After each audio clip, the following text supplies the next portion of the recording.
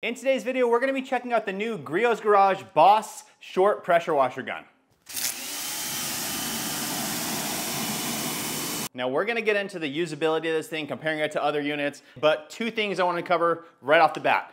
One is the design of it. It's very, very different than any other professional style, heavy duty short pressure washer gun. I have to be honest, when I first saw it, I thought kind of like, whoa, I don't know, it wasn't my favorite. I thought it was not the best looking. But it has grown on me. It doesn't bother me at all anymore, to be perfectly honest. Still very different than your standard normal pressure washer gun. And the trigger is definitely different, and that kind of makes it look a little bit cheap to me personally. But I digress. It doesn't bother me nearly as much anymore. Number two, though, is the price. This thing is coming in at a price tag of $129.99. Yes, they use stainless steel components, swivels, all that kind of good stuff. However, is it worth $129? In my personal opinion, no, it's not. When you can buy something like this at a fraction of the price, like a quarter, third of the price, this just doesn't fit in my detailing arsenal at that price. But we're gonna do a lot of fun things. We're gonna film a little wash video using this, kind of ASMR style, so stay tuned for that. And then again, we will weigh this out, look at all the interior components, all that kind of good stuff. So here we go.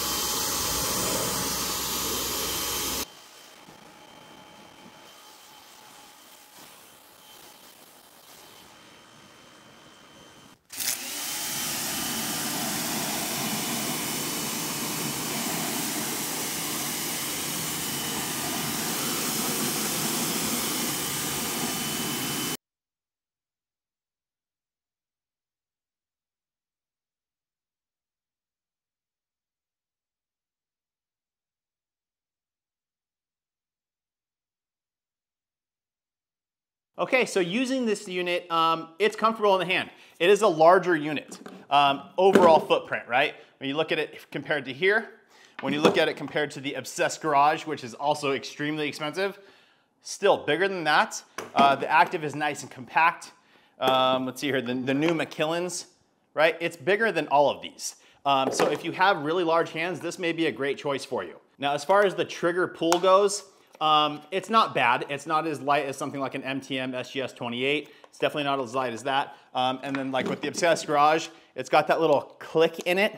And I personally don't like that, but I think the reasoning behind that is once you get past that, you don't need as much pressure to hold the trigger back. So it is comfortable. You don't get any fatigue.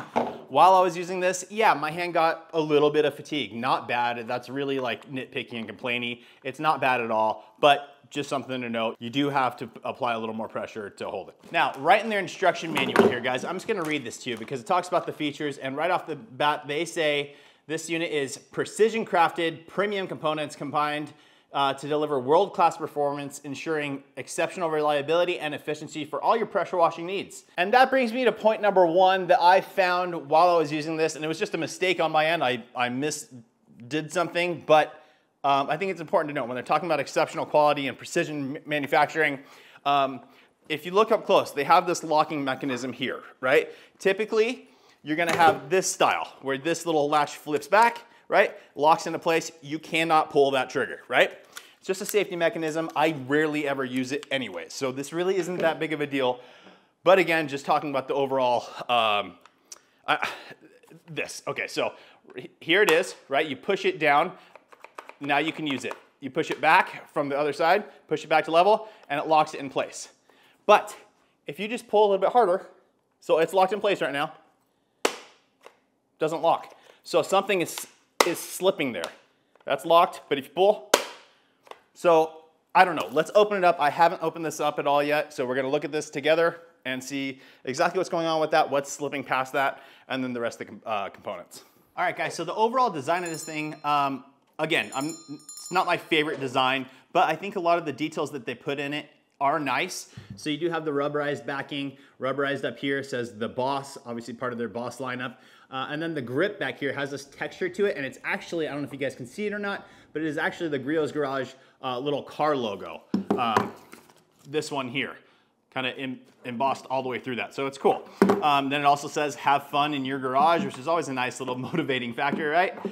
So anyways, we're gonna open this up. There's 1, 2, 3, 4, 5, 6, 7, 8 screws, and it is a T20 style, a little star style head. So T20, we're gonna go ahead and just remove these. I will go ahead and fast forward this for you guys so you don't have to wait around for me to unscrew.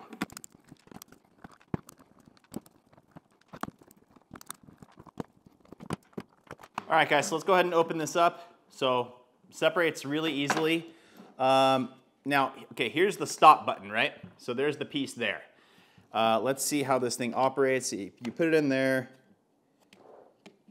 Yeah, that's why. Okay, so all it is if you look on the side here, these two thin pieces here, hopefully you guys can see this. I don't know if you can. Hopefully you can. So this is hollowed out, and there's two little side pieces, right? Really thin. And this just blocks right in one of those.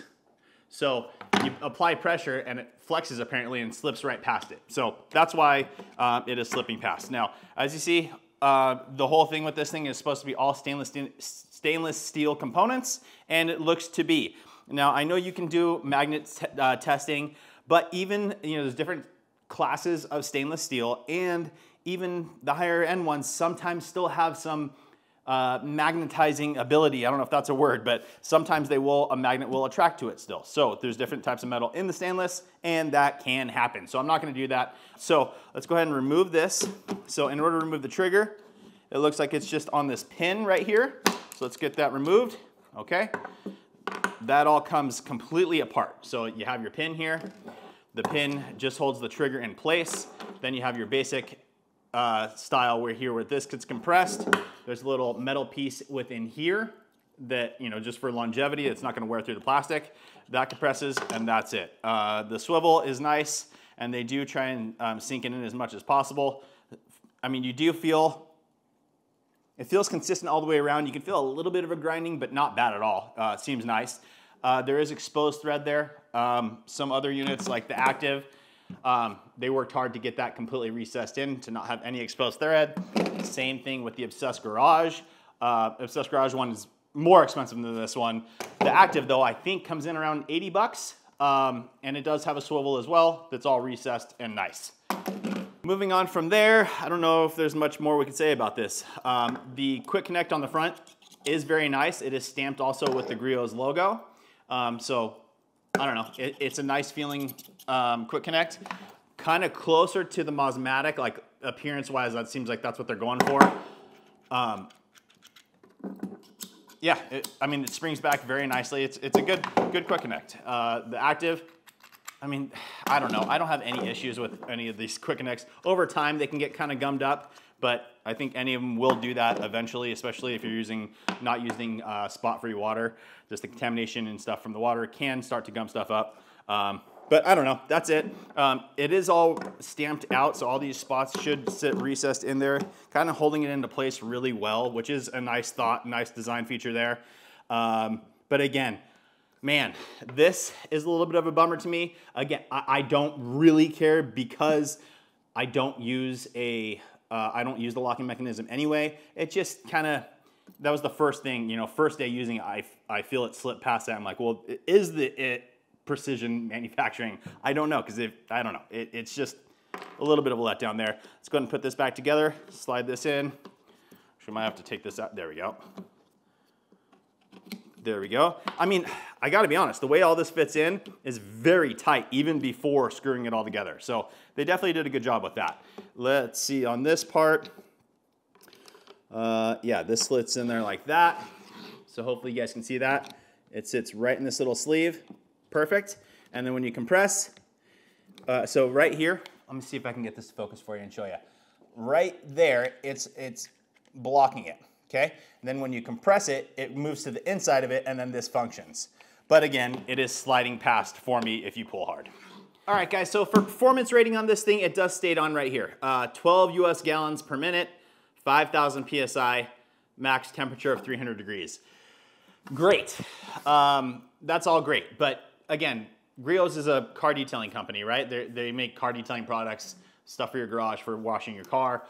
We're not operating 5,000 PSI, so I don't think that that's needed. I know that's a pretty standard thing, and also 12 gallons per minute. Obviously, 2 gallons is right around what we get with most of our pressure washers. The Active is rated at 5,000 PSI, 12 gallons, 300 degrees. So same deal. The Mosmatic, same 5,000, 12, same exact thing. The Ridge washer, this thing comes in at like 35 bucks. And also has a locking mechanism, right? So you can lock it out like normal. Okay, so you cannot pull the trigger. And then it also has a locking mechanism where you can pull it, push this in, and it stays pulled in so that you can actually, you don't have to worry about that fatigue, right? You don't have to pull the trigger at all. It's already there, and then you just click it to release it. So really cool.